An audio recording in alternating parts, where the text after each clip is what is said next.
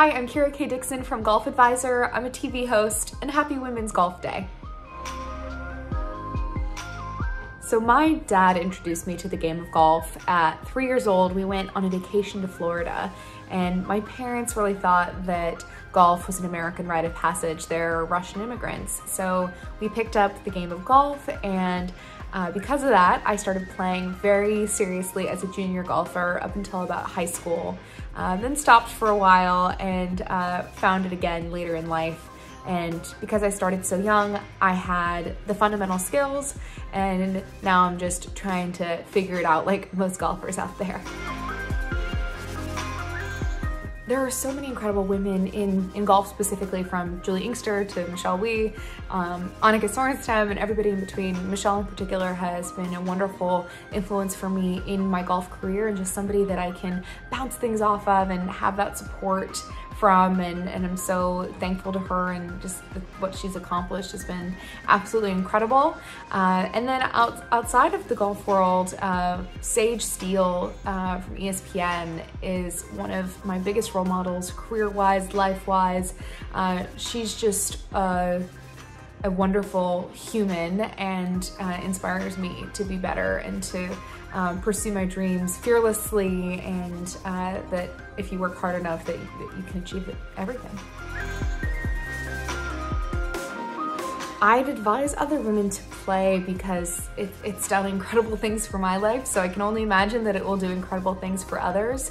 It's a sport that you can play for your entire life, and it levels the playing field. You know, if you can walk out onto the golf course confidently, then you can participate in a whole different culture and environment that normally you would be shut out of. So if you can participate, and you don't have to be an amazing golfer, you just have to be able to hang a bit, then you can be a part of the conversations that happen on the golf course. I'd have to say my best golf-related memory is probably making the cut at the AT&T Pro-Am.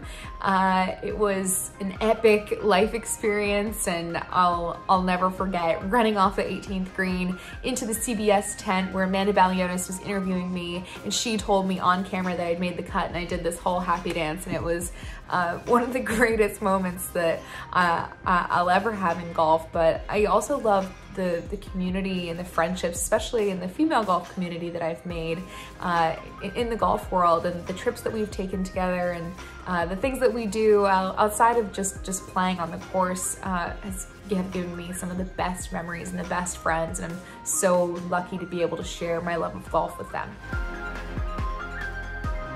Oh my gosh, golf has taught me so much. I think that golf has taught me to just be kinder to myself, and that, you know, letting things go is the best way to be able to approach the next shot or the next thing in life with a clear mind and a good perspective. I think that that's what good golfers do. If they hit a bad shot, they don't hold on to it, they let it go. And you can apply that lesson to life, and although it's sometimes easier said than done, I think golf has certainly taught me that lesson.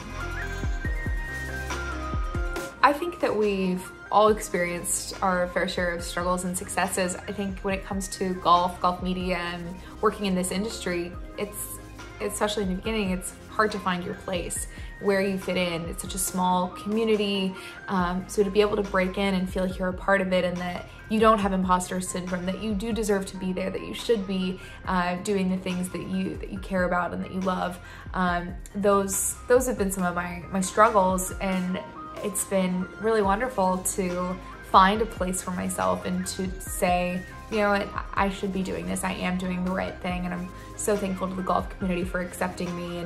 And it just kind of goes back to, you know, you think more to yourself that they're not accepting you, but really that's not the case. So you shouldn't let that be a barrier to entry of just starting the game, just like I shouldn't let it be a barrier to entry to pursuing my dreams and goals in the golf world.